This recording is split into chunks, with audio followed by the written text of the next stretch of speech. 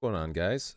Today we're going to be doing an updated builds guide video. So my previous video, I went over like a bunch of different types of builds, but now that the season has progressed a bit further, I kind of want to update the guide that way, you know, because things have changed and some classes have changed, some other classes have changed as well, which has affected our talent selections and our options and what should be viable or what is like what's bad to use now.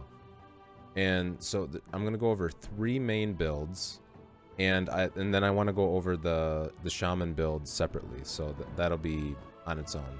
But before we jump into all of the talents, I just want to say I've been trying to do more commentary on some videos, but I've been having to work through some audio issues, and it's also kind of difficult for me because, again, I have like a full-time job, a house, lots of responsibilities, right? And so I don't always get the luxury of being able to use my microphone with my camera and stuff while I play. And so I still want to make sure I'm uploading videos, that way you guys get to see just elemental shaman combat and PvP. And I try to do a wide variety of different types of PvP too. That way you get to see elemental shaman not just in like one aspect, which is another topic that I think would be for another video, which is how whenever someone talks about whether or not a class is strong or weak, it seems to always be about like 3v3 or something, or someone's always talking about solo shuffle. It's like, well, what about like the broad scope of their PvP capabilities, right? What about RBGs, battlegrounds, 2v2, 3v3, world PvP, solo shuffle? There's so many different types of PvP that like you have to be able to analyze it in every aspect, because then you don't really know whether or not you should nerf or buff something. Because if you nerf or buff a certain ability, it might make it stronger or like useless in another category. So that's something that you need to be careful about, and I think we'll save that for another video. I do have my audio issues fixed now, so I should be able to do some more commentary. So let's go ahead and jump into these talent builds. So this is my main talent build. This is my default lava burst build. So as you can see, we're running Skybreakers here. We're running Primordial Surge, which now that Primordial Surge got nerfed, Splintered Elements is another good choice, which it was a good choice before too, but it's more about your play style now, like what you like. So I've been kind of like alternating between them, because sometimes I like the additional haste, sometimes I just like the ability to instantly use a lava burst when I use Primordial Wave. But these are more so just preference. So I want to go over each build separately. So this is my main build, right? My main lava burst build. I have a Stormkeeper build and an elemental blast build. This is more so like the one-shot mechanic. This isn't as viable as the first two, I will put out there. I haven't seen like almost any shamans in the top ranks of solo shuffle or 3v3 that have been running the elemental blast. So that's not to say that it's not good or viable, and again, it might be a lot better in something else like 2v2. We'll go over the weaknesses of the elemental blast build when we get to it, and we'll go over why it's not as viable as the first two. But there's just really 3 main builds: the main lava burst, Stormkeeper, and elemental blast. So going down the lava burst build, there isn't really anything that has changed from my first 2 build videos, which you can check out in the description down below. The only real things that I think have changed from like maybe the first video I put out would be maybe like Ancestral Affinity and Primordial Bond. These are just too strong not to take, especially with like how much health we have now and how like Healing Surge, even with the 15% buff, it just doesn't feel very good, especially in arena, because like every single class has an MS effect. So healing is already like just very, very bad for shaman. And it's pretty funny because I've done a lot of solo shuffle matches yesterday, and every single time I was the lowest. I think I was the lowest healer every single time across the DPS. So that's all melee, all casters, like every single class except for maybe Boomkin. I was the lowest healing DPS. And so I just think that's really funny, especially when they buff Healing Surge as compensation for a nerf for damage. I don't know. But yeah, so nothing's really changed. Just you know, the same default build, but I want to go over why this build works. So that's something I'm going to do too, is I want to break it down and talk about why these builds are strong, okay? So the reason this Primordial Wave build is strong is because you have stuff like Deeply Rooted Elements and Primordial Surge, Skybreakers. All this fire damage builds very nicely around each other. So you have Fire Elemental, which allows you to deal faster Flame Shock ticks, and they last longer. You have Flames of the Cauldron, which also reduces the cooldown of Flame Shock, and it deals damage faster, combined with that. And then you also have Control of Lava, which also makes it faster, and it gives it a little bit of Dispel protection. So Control of Lava is like your one necessary talent. You always have to run it. And so, like, these three things here pair very nicely with Skybreakers, which allows your Flame Shocks to crit. So now they're ticking faster, they have a higher chance to crit, and then every time they crit, they also reduce the cooldown on your elementals, which, as you have your elementals out, you deal damage faster and they last longer. So it's like this really nice cycle of supplemental talents. And then, you know, Primordial Bond works nicely with this too, because the more you have your elemental out, the less damage you take. It's only 5%, but still 5% can make the difference, trust me. And now, when your Flame Shocks are ticking faster, you have a faster chance to trigger Lava Burst, your Primal Elemental. So now that you have more elementals out, you can use your Elemental Meteor more. So, in case no one knows, your Fire Elemental and your Earth Elemental both get an additional ability with this talent. Your Earth Elemental gets a stun, and your Fire Elemental gets a Meteor. And if you haven't seen some of my videos, I've had very high hitting meteors. Like, I had 100k was one of my highest. I've seen some posts on Twitter for like 160k.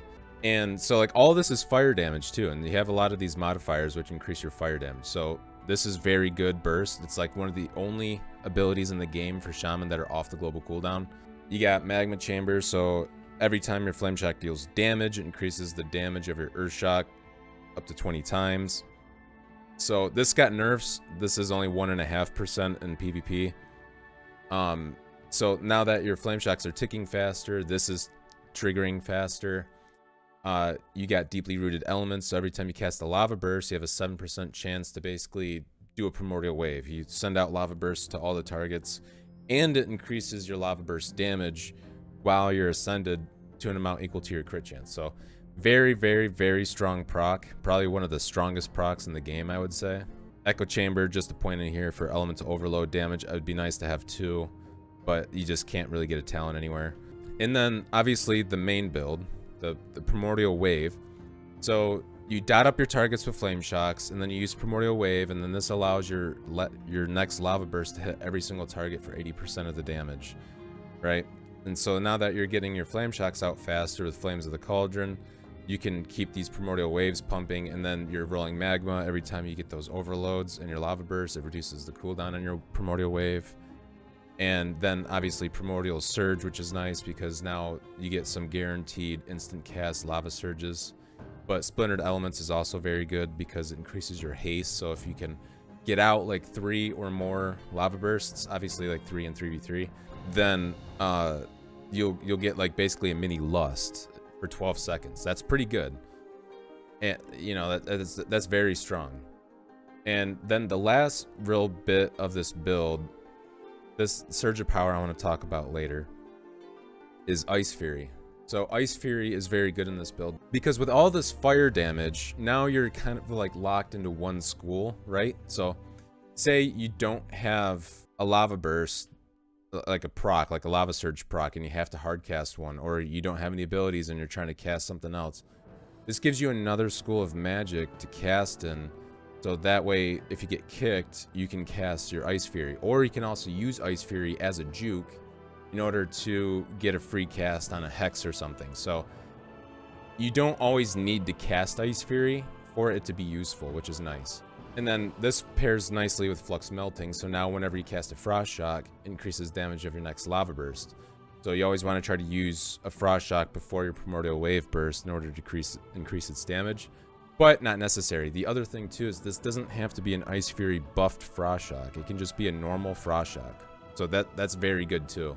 And then the other reason this is nice, because now you have some, if you get your Ice Fury cast off, you got 4 very hard hitting ice frost shocks that also generate Maelstrom. So that way, if you're running around a lot, or if you see an event coming up that's going to lead you into wanting to run around a lot, you can pre-use this, and then you have some strong frost shocks to use to generate some Maelstrom and some free instant cast damage. And then another thing with Primordial Wave too is that you can use this on yourself, right? So you can see here it says or heal an ally. A really nice trick you can use with Primordial Wave is, say you have like 2 flame shocks up. You don't want them to know that your burst is coming, right? You want to, because it's pretty obvious when you're bursting with Primordial Wave, because you send out like this massive green fucking wave towards your enemy. So especially if your enemy's ranged, that this is going to be the most useful. So instead of like casting Primordial Wave at this caster all the way across the map, or if they're melee, just across the map, you can use this on yourself and then just flame shock them. And as long as you have your flame shocks out and you use this on yourself, it'll still give you the buff for your lava burst. And when you lava burst, you'll hit all the targets still. So very, very good trick you can use with Primordial Wave. And then Surge of Power. Surge of Power is obviously very, very good, because if you're going up against double melee, you can have like the flame shock ability. So every time you use Earth Shock, you get an additional effect on your next ability. So like flame shock will spread to another target. Your lava burst will reduce the cooldown on your elementals more, and then your frost shock will freeze them in place, which is like my most used probably effect of Surge of Power. Some other things to note too. So like times that I would use Primordial Fury or Refreshing Waters would be like in like a battleground setting or like a world PvP setting. So like there are situations where I do like to use it, because like the extra healing when you're on your own and you don't have a healer is actually very nice. But it's very niche, and I don't really use it that often because these just add so much more utility and defensives that I'd rather take these.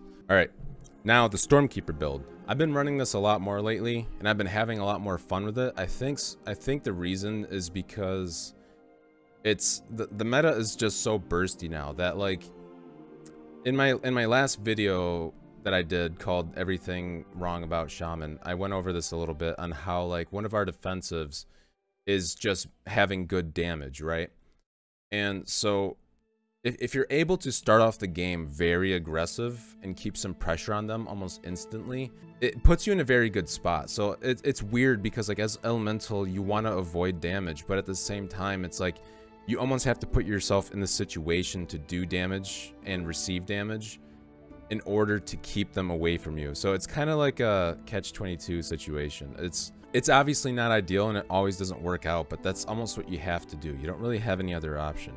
So the way that this differs from my Lava Burst build is that we're not running Swelling Maelstrom, we're not running the Ice Fury with the Flux Melting, we're not running 1 point into Echo Chamber, but most of the build is still relatively the same. So you're still going to be bursting with like Primordial Wave and stuff, but this time you don't have to pre-proc a Frost Shock in order to get more damage with it. You don't have to worry about casting Ice Fury at all, but you do have to worry about casting Stormkeeper now. Stormkeeper is a lot more obvious that you're going to be bursting, because a lot of people don't understand what you're going to do with Ice Fury, and that also is because like Ice Fury is also used for the Elemental Blast build, and you know there's a lot of different play styles you can use with Ice Fury, so it's not always obvious that you're going to use it for bursting. Whereas Stormkeeper, it's like it has a time limit on it. It lasts 16 seconds, and so does Primordial Wave. So if you don't use it within that time, you lose it. And so if someone sees you casting Stormkeeper, they know within 16 seconds you're going to be trying to burst them down. And so with Stormkeeper, you have to take advantage of your Surge of Power before you use it. So you have to make sure you have enough Maelstrom. That way you can cast like 2 Earth Shocks. You want to try to cap out on Maelstrom, and then you want to use your Primordial Wave Burst. And then after that, after you already have your Stormkeeper on, you want to use an Earth Shock, a Lightning Bolt, Earth Shock, Lightning Bolt. And that's because your Surge of Power, when you use an Earth Shock, it also makes it so your next Lightning Bolt causes an additional 2 elemental overloads. That's fucking huge. And that's per Lightning Bolt. So if you do Earth Shock, Lightning Bolt, 2 extra overloads. Earth Shock, Lightning Bolt, another 2 extra overloads, right? So lots of damage. You're also getting some increased damage from Call of Thunder here. You got Inundate, which is giving you extra Maelstrom for your Purges, Cleanse Spirit, Healing Stream, Hex, Wind Shear. And this also pairs very nicely with Ancestral Wolf Affinity, because now you can do it while you're in Ghost Wolf. This build, pretty much the same, but you're just kind of swapping out the Ice Fury for the Stormkeeper, but it has a longer cooldown now, so you have to keep that in mind too. You want to try to use this more so on a go, so like pair it around your teammates' burst and try to get it when they've already gone through defensives, or make them use their defensives. And then last but not least, we got the Elemental Blast build. So this one is a little bit trickier to use because it requires a lot more setup. You have to use a lot of globals in order to pull this off with 100% effectiveness. And if you want to look at the rotation for this, you can watch one of my first videos where I go over the rotations. But I'm also probably going to do an updated guide which shows like all the bursts for each different build. That way people understand how to effectively use each type. So the things that make this build strong are things like Magma Chamber, which increases the damage of your Elemental Blast. So kind of similar to before with the Earth Shocks, but now we're swapping it for Elemental Blast, right? And then now we're running Ice Fury again with Electrified Shocks this time. This causes your Frost Shocks to damage additional enemies, so it has Cleave now, but they also take, the main part of this is that they take 15% increased nature damage, but it only lasts 6 seconds. So there's a very, very, very tight window on this in order to pull off the rotation of, like, perfectly, because you only have time really in your rotation to pull it off with one Frost Shock, because that's too many globals at that point. If you use another Frost Shock to recharge this Electrified Shocks, it's already too many globals and you won't be able to get the full burst rotation in. So we're still running Stormkeeper here. We're running Eye of the Storm still, but now we're also running Elemental Equilibrium. So when you deal Fire, Frost, Nature damage, which Elemental Blast combines all of those, which is, I'm going to get to another point in a second with that.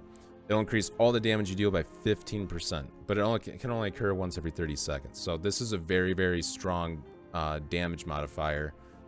And then you also have Lightning Rod, which after using Elemental Blast, the target that you hit, you can deal 20% additional damage on them with your Lightning Bolt. So you want to make sure to use your Elemental Blast first, which will also trigger Elemental Equilibrium. Then you want to use like your Stormkeeper, but you also have to weave in your Elemental Blast in order to increase its damage, right?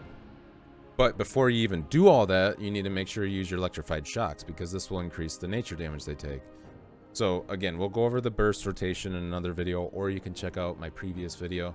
That's mostly what makes the Elemental Blast strong, is basically just damage modifiers going into an already hard-hitting ability.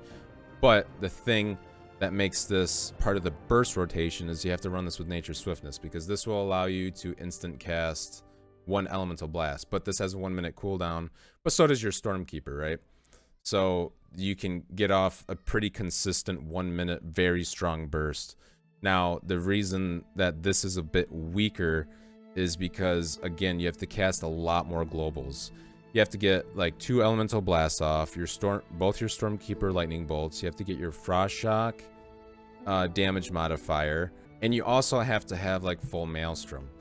So if someone sees you like building Maelstrom, casting Ice Fury, dropping like Sky Fury Totem, your Fire Elemental, your Stormkeeper, and you got Nature Swiftness on, and it's just like at that point it's so obvious what's coming, and they probably already have a defensive on that, like, even though it hits so hard, usually they can outlive it. And then because you don't have anything for basically a whole minute for damage, because now you're not really running any good instant cast damage, now you're kind of just like a sitting duck for a while. Now you're just running around using utility. So I don't know, maybe even in this build you'd want to run like Primordial Fury or Refreshing Waters, but Inundate's nice to pair with this. So like the Elemental Blast build definitely has some drawbacks, but that being said, it is very, very strong, very hard hitting. Probably could still use another nerf, honestly, but it would need some more like strong, consistent damage somewhere else. I'm not sure where you would really put that in this build, but maybe something to do with like reducing Lightning Bolt's cast even more. Maybe Unrelenting Calamity, instead of like 0.25 seconds, maybe it's like 0.75 seconds or something. I'm not sure. but they definitely need to do something more balanced around this build to make it more viable. I want to go over PvP talents, and then we're going to go over the Shaman build. So, PvP talents. I almost never take Swelling Waves, but I could see this being useful, again, in like BGs or whatever, if you want to use like the healing talents up here. Tidebreaker, never use. Precog. This could have some good effects, but it's generally underwhelming compared to the other talents, just because, like, again, the top 2 viable builds right now are the Lava Burst and the Stormkeeper builds. And those rely on a lot of instant cast damage, so like precog, you don't really have to cast a whole lot anyways, so you don't really gain too much value from this. Seasoned Winds, not very useful unless like maybe you're going up against double caster, but taking something like Grounding and Sky Fury just have so much more value than seasoned Winds. But this still could be pretty useful, especially against like maybe Shadow Priest, where like all of their damage is the same spell school. And maybe kick like Mind Games or something. But Grounding Totem, obviously very, very strong. You basically just redirect all spells within 30 yards for 3 seconds. This includes things like Freezing Trap, like CC effects, actual damaging abilities like Hodge, so like from a Paladin, like a stun. And then Unleash Shield, this got nerfed recently. So instead of Earth Shield Root going for 4 seconds, now it's 2 seconds, so it's like basically nothing. Like by the time you knock them away and they finally plant their feet, it's already been like 2 seconds. So they basically eliminated that whole point of it. They like removed it from the DR, which is nice, but it's like it's only 2 seconds, so it's like whether or not it's on the DR doesn't even matter anymore. So it kind of got fucked a bit, but it's still pretty useful, especially in double melee comps, just like getting someone away from you, especially if you have slows on them. It's like if you're running with like an Unholy DK or someone that has like consistent slows, like maybe Ass or Rogue, this could be even more useful, because now when you knock them away, they're slowed, so they can't catch up as fast. But it's also nice on maps like Blade's Edge, where you can knock them off the bridge. Counter-Strike, I've been getting a lot of value out of this recently, just because a lot of people just don't even kill it, and you just redirect all the damage that they deal back to them. And I've had it like kill people before. It can be very, very strong if people don't kill it. But that being said, it also has like 1 health, and people just auto attack it and it can die. So it can have a lot of value, but it can also basically have 0 value. There's like no in between. It either has all the value or no value. I'm gonna get into something with Counter-Strike in a bit here too, another point. Spectral Recovery, this almost isn't ever worth it, because you don't sit in Ghost Wolf too long. But that being said, this does pair very nicely with like Spirit Wolf here. So like if you do plan on being in Ghost Wolf a lot, like maybe in Battlegrounds or something, or I don't know, maybe you could use this in Arena, try it out. You would have some reduced damage taken while healing and having some increased movement speed. So definitely could be useful. Traveling Storms, I never use this because I don't like the idea of it knocking your allies away. And I don't know, again, it's just like there's more other useful talents. Maybe you could use this on like Blade's Edge or something, or this would actually be kind of cool to use in like maybe Eye of the Storm or something like that. Static Field Totem, it's like Counter-Strike, where it's extremely useful, but it got nerfed in its health percentage. So now instead of like it taking a few hits to kill, now it can just basically be auto attacked. This is 4% of your health, but like 4% of 400k, that's like 16,000 health. Like almost every ability in the game does more than that. So this basically just gets 1 hit. So again, but if people don't kill it and they don't understand how it works, then they're just gonna stay in the area, and it's very nice to keep people away from you for a little bit. But most people understand it by now, just because it's so obvious what it's doing that people just instantly kill it. Now, Static Field, Counter-Strike, Grounding, all these totems here, there is a trick you can use with Totemic Projection, where say like I put down like an Earthbind, an Earth Grab, a Counter-Strike, Static Field. When you use Totemic Projection and you move them to a different location, they all stack on top of each other. So someone trying to target like a specific totem is almost impossible. So they like have to go through all of the totems. They have to destroy all of the totems before they can basically get to the one that they need. They might get lucky and target it the first time or something, but this is a good trick you can use, not only to delay the amount of time it takes for them to get to the totems to kill them, but also so it might trick them into targeting the wrong totem. So that's a neat little trick you can do. I haven't really tested it out myself that much, but it seems like it could be pretty fun. But again, it's one of those things where this Shaman build that I'm going to talk about here in a second just has so many different options that we need to take that you almost like can't even dedicate a full talent point there. So most of the time I'm going to be running Grounding Totem, Sky Fury, but if I'm running up against like double melee, I'm usually going to run like maybe Static Field Counter Strike, maybe Static Field Unleash Shield. Depending on like how mad I get at people killing Counter Strike, I really wish Blizzard would like just make it so totems can't just be auto attacked. Very frustrating. But now to go over the main Shaman tree. So a lot of things you'll see that I've talked about in my previous videos. In my previous videos, I kind of just talked about all the talents that were viable and good and what I would possibly see changing around. But now that the season's been progressing quite a bit now, I do have like a basically solidified general selection of talents that I'd like to go over. So this is my main build here for Shaman in general cases. I'm running Greater Purge. This is preference. Greater Purge is nice just because you get an instant 2 effects every 12 seconds. So you don't have to rely on yourself using so many globals on Purge all the time. Now you can just like get 2 every 12 seconds. And that's actually pretty decent. And you don't have to just use so many globals. I use Totemic Recall. This is very nice if I want to reset like Grounding or Static Field Totem or Counter Strike, something like that. That way I can get more value out of it, because sometimes people don't expect the second totem, right?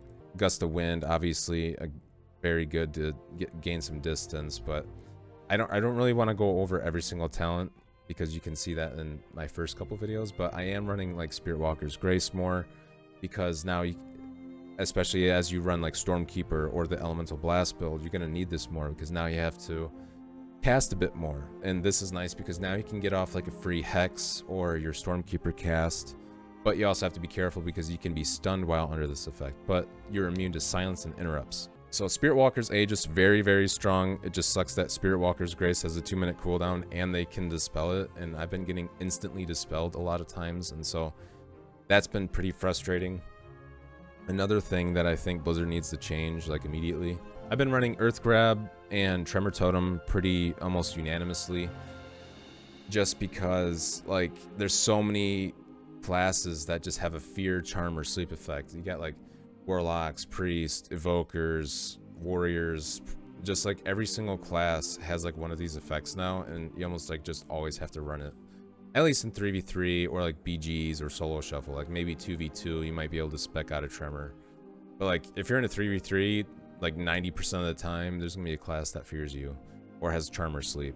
Cap Totem, this is like probably a point that you could sacrifice for something else, but generally I keep this in. Instead of going Astral Bulwark for reduced damage, I've been kind of specking into Plains Traveler. This is a little bit nicer now too, since the burst meta is kind of, it's gone down a bit. It's weird because like the sustained damage throughout the fight is higher now, but like the burst is down a bit. I mean, there's still classes that fucking can destroy you, but this is nice because now you can use Astral Shift more often throughout an arena match, and it increases its duration, so you have reduced damage taken for longer. We're still running Lightning Lasso, very, very good ability to go in for a kill. Yeah, and so like if I had a Shaman on the enemy team, I would probably spec out a Cap Totem and go into Cleanse Spirit to be able to get rid of hexes. And then another thing I could see going into would be like Elemental Warding. The only problem with Elemental Warding is like you need 2 points for just 4% damage reduction, and it almost doesn't feel worth it against casters, especially if I could get like Totemic Recall and just get a grounding for their burst. I feel like grounding a Mind Games cast would be a lot more useful than just 4% reduced magic damage taken, but I don't know, that's something for like theory crafters. Overall, those are all of my builds. I just wanted to update this, let you guys know like what things have changed, how the builds have changed, and like how just the talents have evolved throughout the season and what talents I've become more accustomed to using more often. not much has really changed throughout the elemental builds. They're basically pretty much the same, but now that some things have been nerfed, you have a little bit more options. Something I did forget to mention is that some people have been taking Searing Flames, but I would still recommend Magma Chamber, especially with the tier set. I only have 2 pieces. Your Lightning Bolt, Lava Burst increases damage to Earth Shock, Earthquake by 5%. This also works for Elemental Blast. Stacks up to 5 times, so 25%, but this got nerfed, so now it's only 12.5%. And then the 4 set increases when you cast Earth Shock, Elemental Blast, Earthquake increases your mastery by 8%. So this is a very good synergy for Elemental because like you're constantly weaving between these abilities anyways. Your Lava Burst, Lightning Bolts, Earth Shocks, Elemental Blast, whatever. And so this is basically just some really good passive damage increase. But the mastery is really nice because when you cast Earth Shock and use your Lightning Bolts for Stormkeeper, the increased mastery gives you more of a chance for your overloads. So that's something to note there that I can't wait to get the 4 set and test that out a bit more and see how many more Lightning Bolts I get. But so that's it for the updated builds guide video. Let me know what you guys think down in the comment section below. What are your guys' favorite builds? Is there something you've been testing out that seems pretty good? Any of you testing out the Elemental Blast build? Want to jump in and tell me how that's been going for you guys? There is some balancing that Blizzard needs to do with Shaman. If you want to, again, check that out in one of my other videos, you can. Alright guys, that's it for the video, and I'll see you guys in the next one.